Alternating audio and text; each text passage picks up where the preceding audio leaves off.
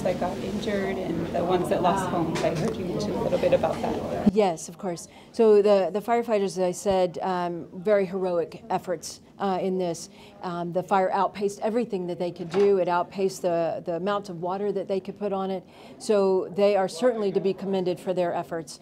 It did, unfortunately, overcome at least one apparatus, as there's a couple of apparatus actually, but one where the firefighters had to evacuate in a different vehicle. So they all got into a vehicle. One of them, they couldn't all fit, so one of them, unfortunately, he was held onto and unfortunately partially drugged. And so he is severely injured, but he's recovering well. He's in a hospital in Oahu, and so he's doing well. Also, 14 firefighters so far have been identified, and they've lost everything. They lost their homes. Others have a lot of devastation, and so we're continuing, the fire chief here is continuing to gather that information.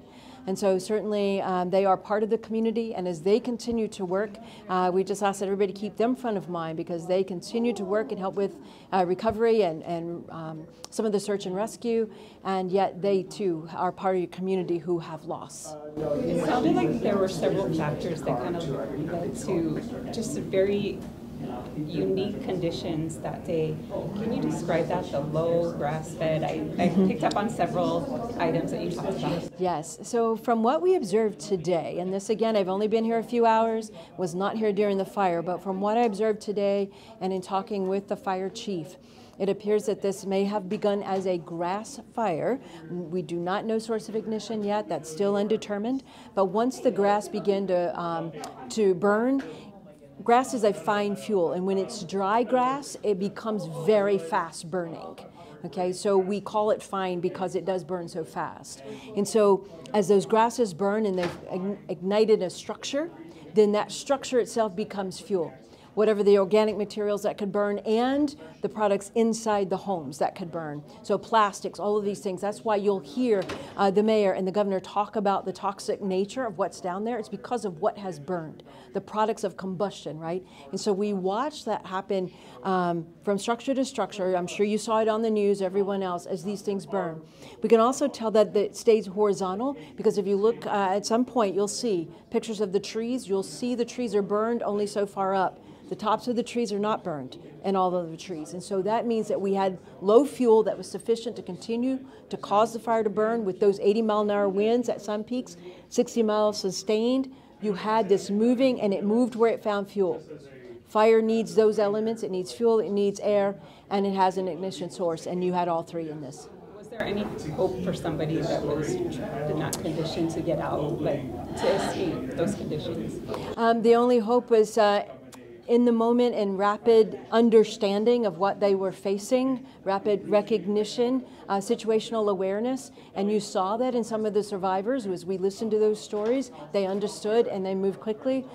We saw a lot of cars that unfortunately had been overcome down on the ocean front, as we observed this morning. So it's unknown about the folks that were in those vehicles, but the cars remained there.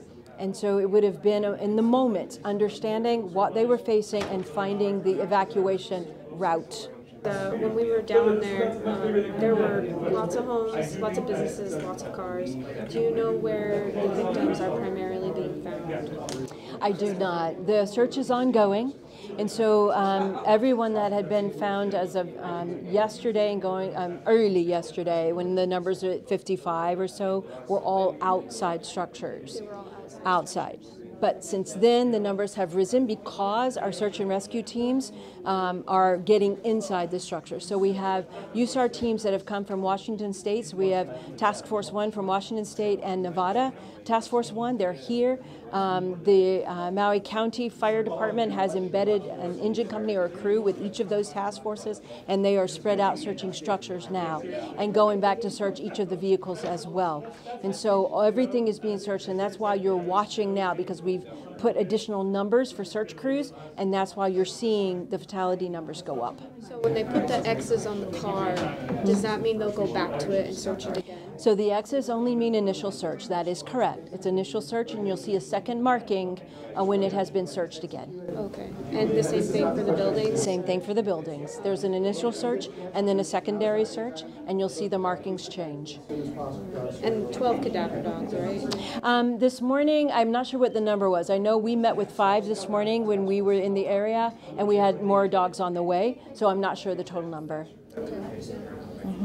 Thank you. Thank you. Absolutely.